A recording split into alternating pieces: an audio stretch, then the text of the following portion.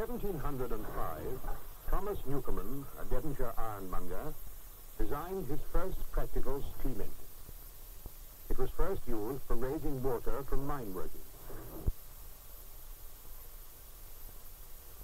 A pump rod hung from the outer end of a beam.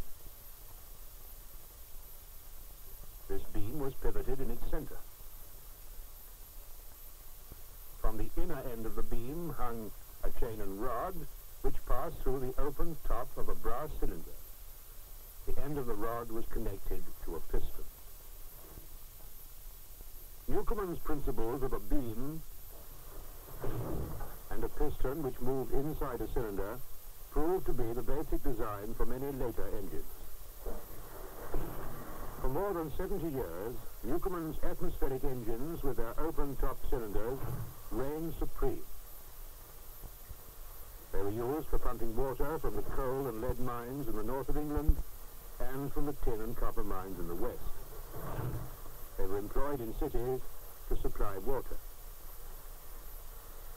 The valve gear of these early engines sometimes had to be worked by hand. Even today, more than 200 years after Newcomen's death in 1729, a few of these engines still exist. This one, built in 1787 at Elsecar in the north of England, and with slight modifications, can still be worked. A memorial to the first man to make a practical steam engine, Thomas Newcomen.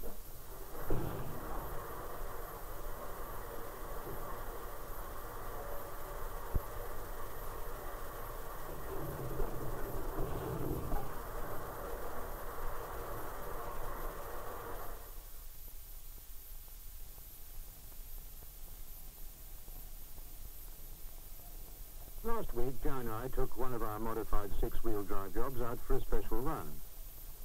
Joe was driving this time while I watched points from the sideline.